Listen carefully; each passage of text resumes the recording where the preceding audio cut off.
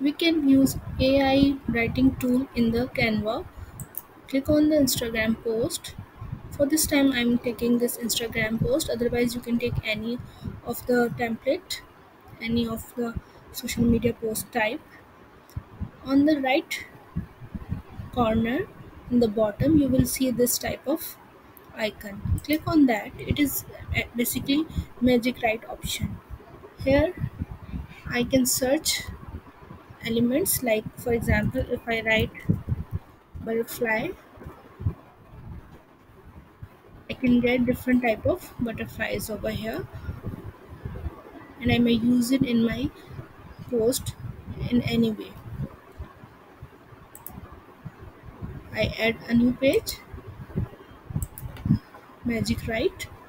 For example, I write 5 tips about content marketing. Let's see what Canva will generate.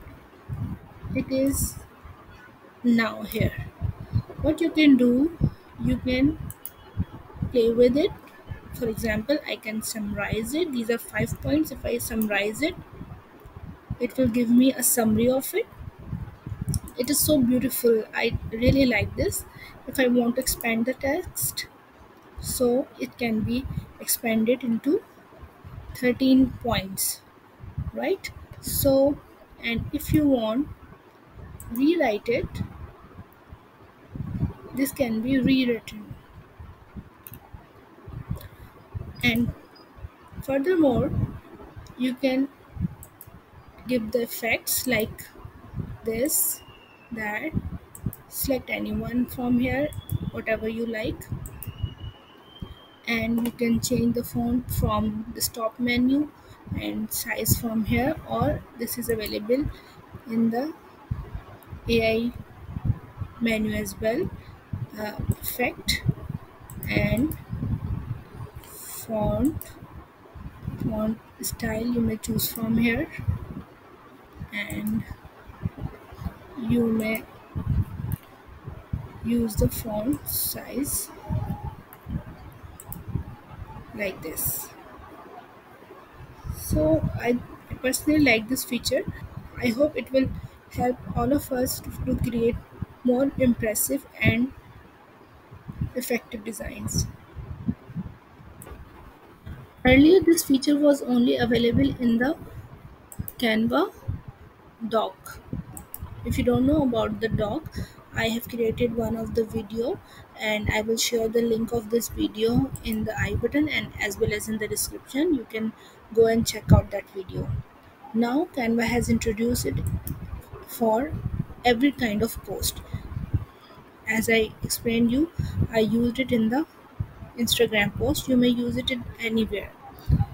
The feature which I used over here, I can use it in different ways.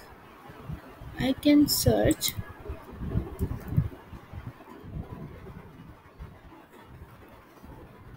garden here. Okay, let me add a picture of garden. Let's say this one. Now I can add this image here, and I can use it in different ways. One more thing, I can create the animation by clicking on it, animate. For example, I want to create an animation. Click on animate, and now I'm showing its path like it is over. I may use it in different ways. So hopefully you like the video.